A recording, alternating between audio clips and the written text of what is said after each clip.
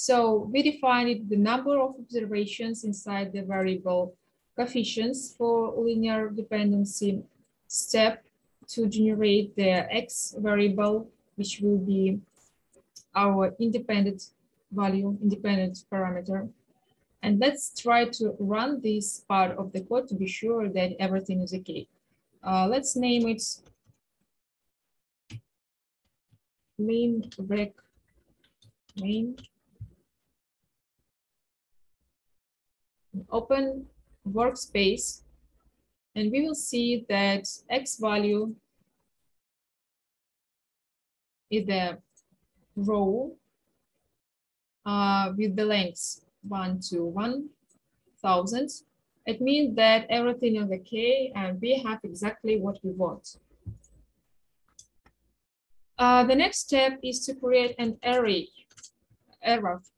It's like a variation near the linear, near the line. So we will use the function from the lab work.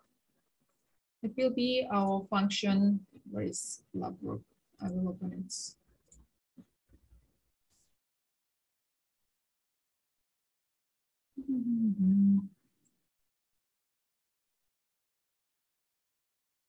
From the first lab work, it's norm R&D function. We need to define a number of rows, number of columns. So number of rows will be 1, number of columns will be n, and number mean value will be 0. And standard deviation, for example, will be 3. Let's select 3. And our y variable will be equal to b0 multiplied by x, or b0 plus b1 multiplied by x, and plus error.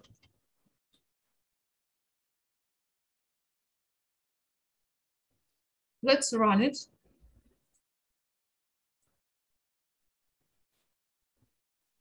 And I have an error here.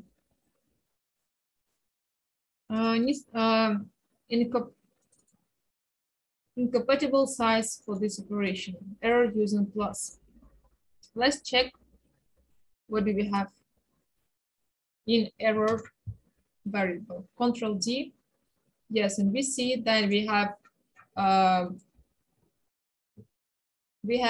empty array. Double click to the function. I'm pressing F1 to read information about syntaxes. And I see that I did a mistake. Mu and sigma should be in the first place and sizes should be in the second and the fourth. So I need to change the order of the input arguments. Let's run it one more time. And I may see that I have good results. So my variable has 1 row and 1000 columns. And my variable y is also looks quite good. Let's, but we need to analyze is this relationship good for us and may be used in our research of linear regression properties. So let's plot it. Let's plot scatter plot. We create a new figure, and we will use function scatter.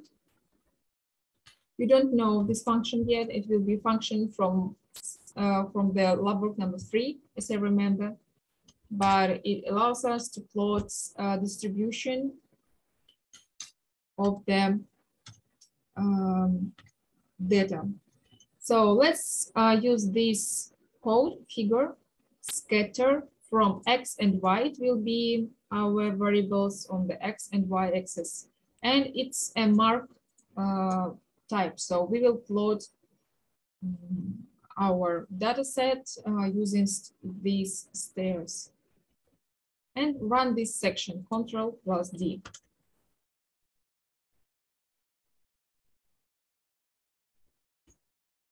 you see that you have really little variation near the line. So your data set is quite compact and error impact is weak.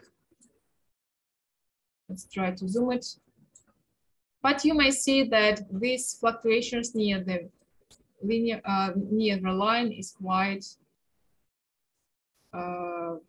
random, and it's close to the noise. So at this noise with the higher variance, because you see that the value of y goes higher than 1000 and standard deviations free is small. Let's select it's greater in 10 times and rerun the program.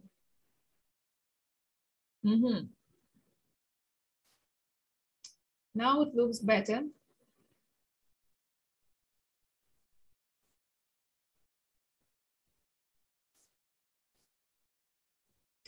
But still is quite compact. Let's select 100 of sigma.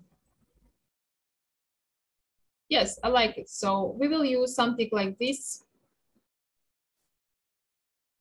We may change we may add the title, for example, or grid. Let's grid one.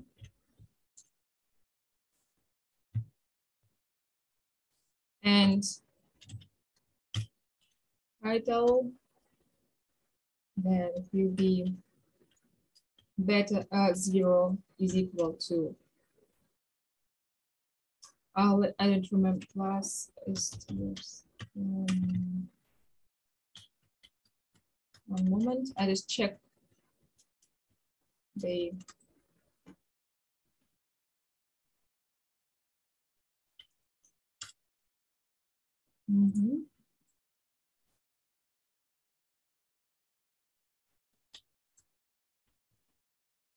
We will add the title to this plot with information of their parameters which we are using. It will be title. B0 is equal to num to str. This function converts numerical variable B0 into string, and we may use in plus to combine, to merge our strings, to join them, and to construct a sentence using this approach.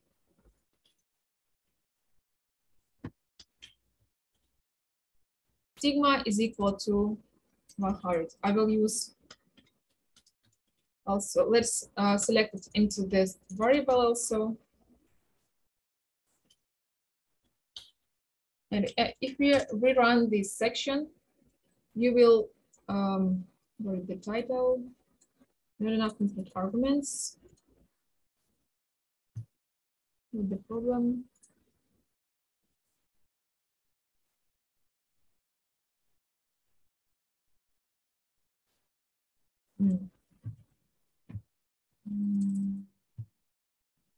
Yes, like here.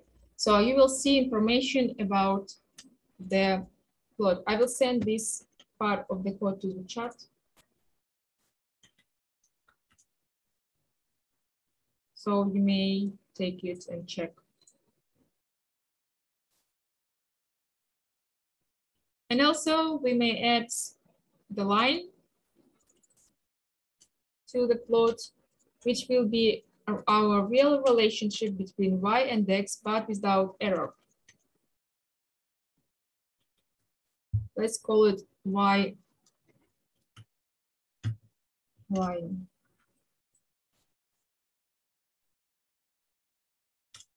For this, we need to use hold on function and plot. Hold on allows to plot several plots into one figure without deleting previous one.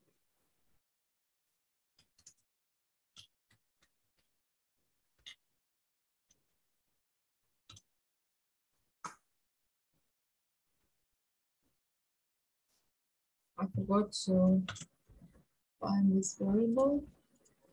And you may see this red line, which express the main dependency between X and Y. So it's our model data set number 1 with linear relationship between X and Y, coefficient of the relationship 2 and 3, and variation near the line with sigma is 100. The second part is to create a quadratical relationship between them. It's not a problem. Let's copy paste the first part of the code to the new section. We need to define A, B, and C. And the expression will be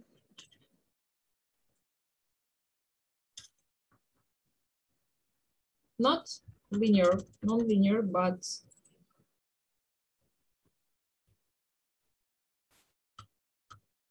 A multiplied by X in square plus B multiplied by X plus C plus error.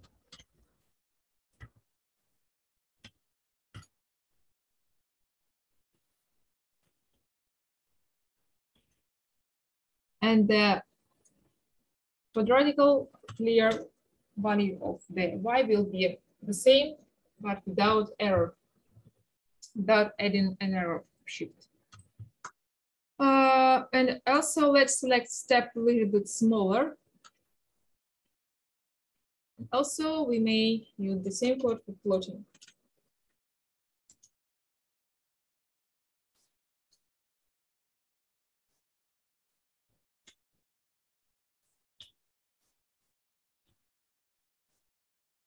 A and B values will be also in the title.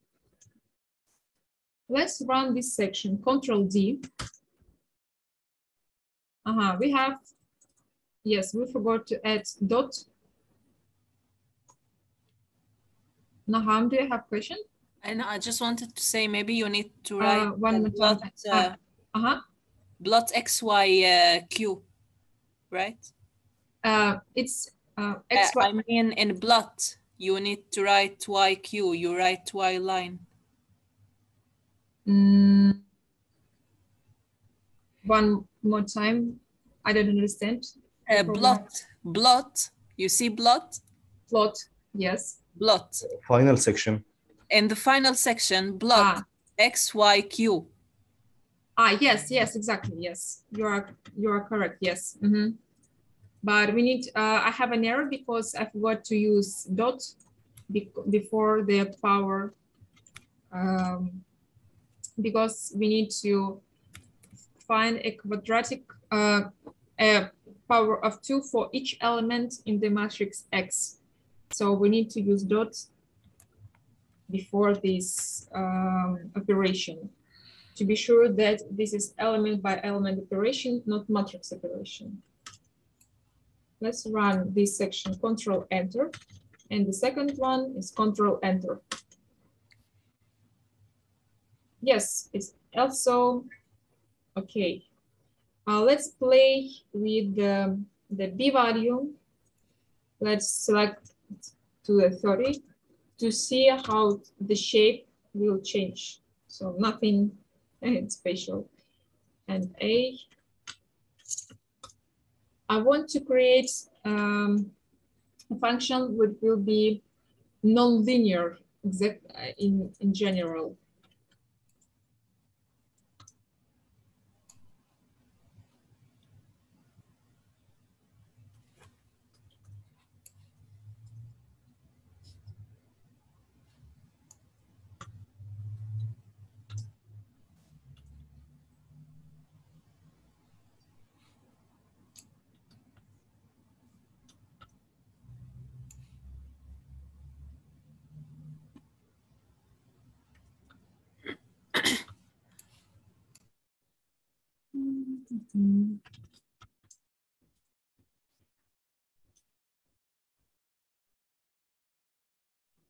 For example, something like this.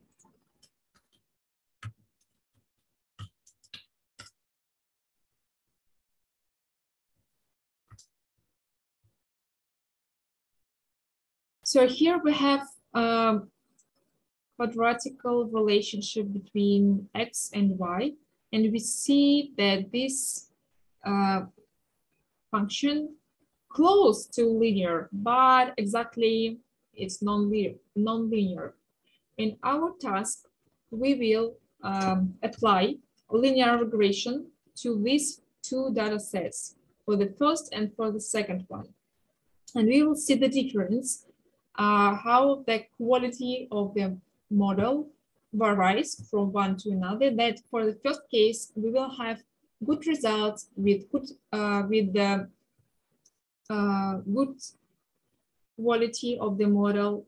We will measure this quality using parameters such as correlation coefficient, such as residual plots analysis, and you will see it. And you will see that for the second one, the model is quite weak, that we will have bad residuals, that we have poor correlation and this kind of things. And we will, as you remember, that residual analysis is quite important when we are talking about linear regression. So we will plot these residuals, and we will have that for some case. For the first case, we have heteroscedasticity, but for non-linear data set, we will have the picture like this. Do you see it? Yes. So the right part will be our case for the second data set. So the main idea of this task is to create two data sets with known relationship. In the first case, it will be a linear relationship between y and x. In the second case, we have non-linear relationship. And we will create a linear model for two cases. And we will see that for the first case, this model perfect and describes the data and has good residuals, good correlation, good coefficient of determination, and all this stuff that corresponds to the quality of the model. And for the second case, we will have weak model with bad results, with bad residuals, and with bad correlation and bad coefficient of determination. So we need, as you remember, we need to create a function with input arguments, coefficients A, B, C, in every size. Let's create a function. So click to the new function, because we will use this code in the future project, in the future part of the project. Let's Please, can I ask a question? And also, can I ask a question? Yes, of course. When I run the script, I have error with no mode. Let me show you. Could you share your screen? Norm run, the function norm run, right? Norm RND. Yes. Like I have problem with that. I don't know why. Oh. One moment, I will open. Norm RND. So click to statics and machine learning toolbox. Click to this line, to this text. Statistics and machine learning toolbox. It's where? I guess she just have to exchange the parameters, because she must put 1 and n in no. You see that return to the error message. You see that it said that normal RND requires statistic and machine learning toolbox. What does it mean? It means that you don't have statistic and machine learning toolbox. Exactly. Please click to this text. Click yes. Waiting. Okay. Could you see the right part of this window? Slightly moved. click to sign in to install. Yes, so we need to install it.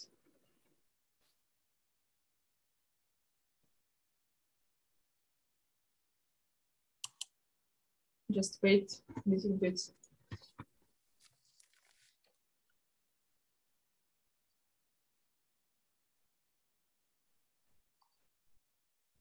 Mm-hmm.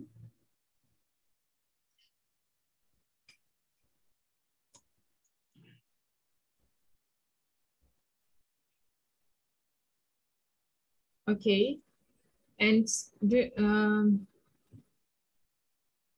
That's okay.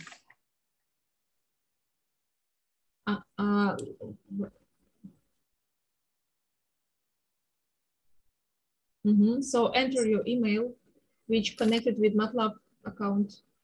Okay, it's my student email. I need to check it.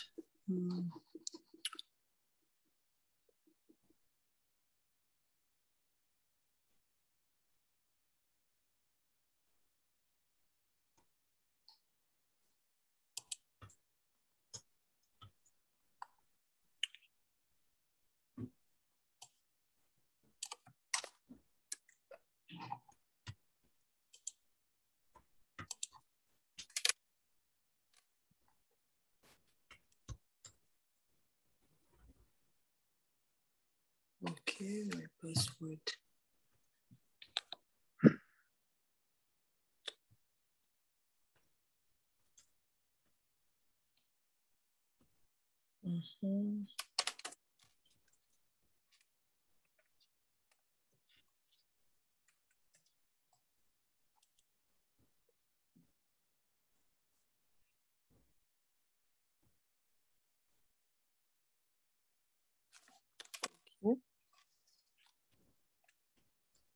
Install.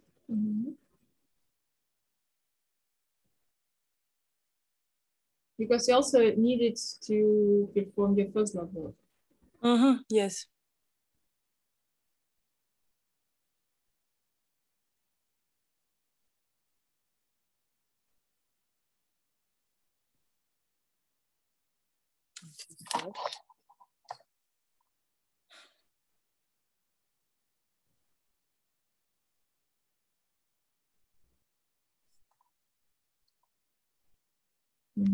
Continue. And then we shut down. Continue.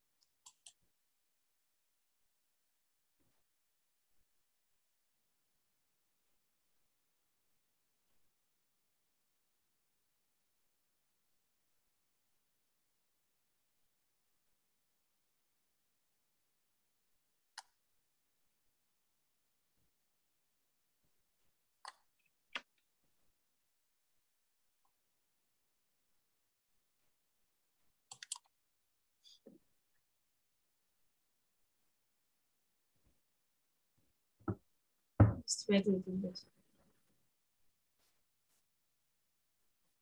I think you should continue. So please say when it will be finished, okay? That everything is normal. And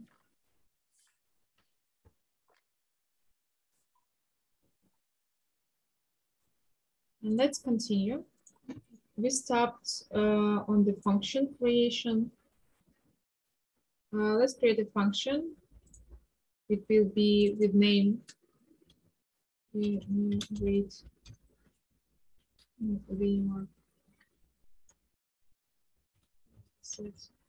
Or just linear data set. Data set. And as we remember,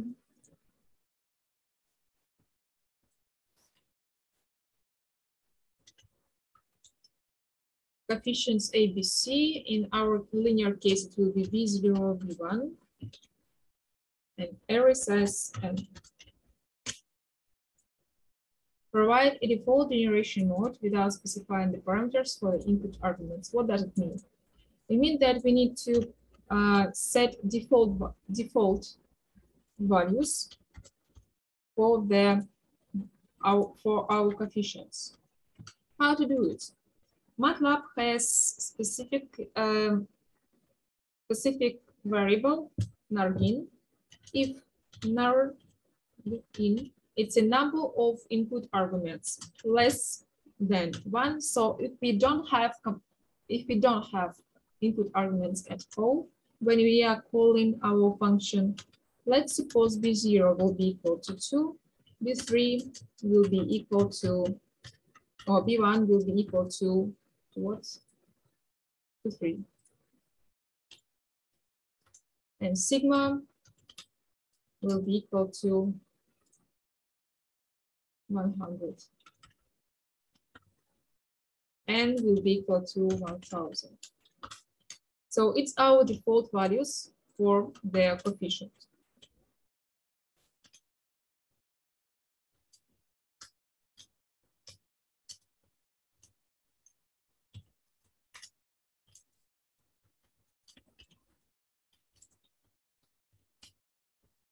And also we need to add sigma parameter as input arguments. And after that, we just copy paste the code.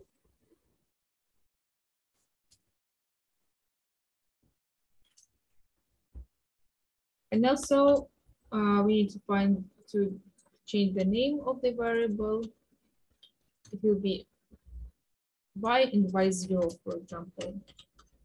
0, it's like without an error.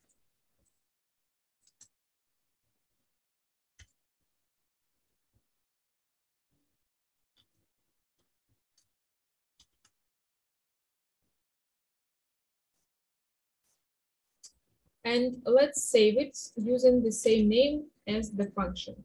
Save this file. Name of the file should be equal to the function name. It's important. Let's try to run it from the main script.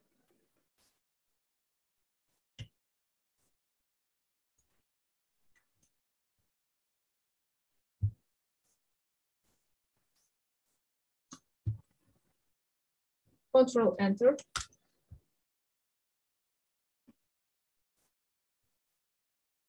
And you see in our workspace new variables y and y0, which are quite close to the what to have. And if we close it, you will see the result. We may change the values of the b0 and b1. For example, let's do it -2. Rerun this code, and you will see that the b1 is -2, and we have line that decrease. So we may use these functions. So it's called function. If you want to call the function in default mode, we just do something like this. We'll read some arguments with default.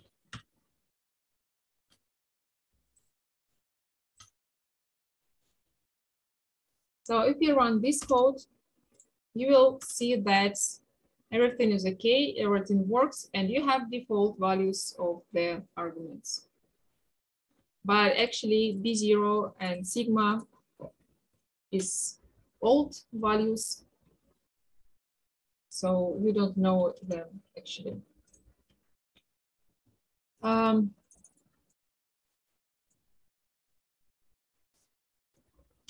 And we may do the same for the quadratic task, but I want you to do it by your own. Create a function, quadratic dataset, which will do the same. Take take the parameters of the distribution and returns three variables, x, y, and y without an error. Try to do it by your own without my help. And it will be the first part of the level. And then as the result of the first task, you will have two functions, linear data set and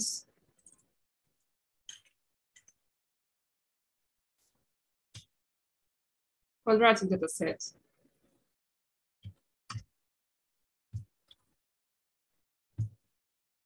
I forgot how to write quadratic.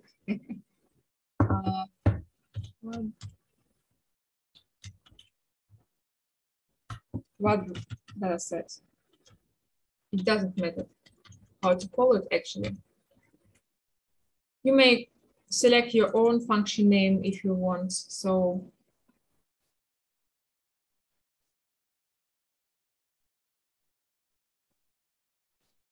Julia returned. So try to create a function by your own with quadratic dependency between y and x. And as a result, you will have two functions and two data sets.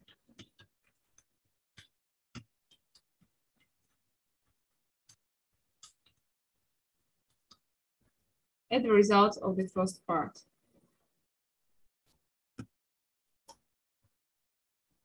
In the second step, we will create a function which calculates coefficients B0 and B1 in accordance with a linear regression model and this equation. So be ready to continue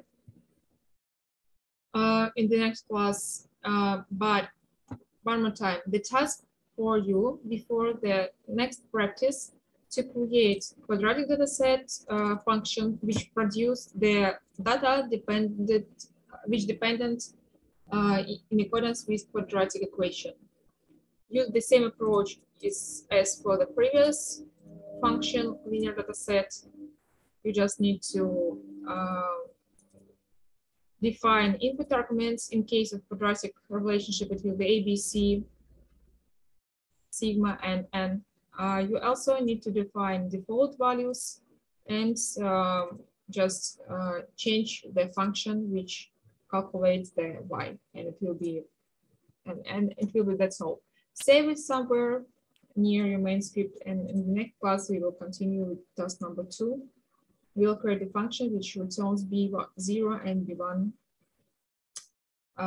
using your generated arrays.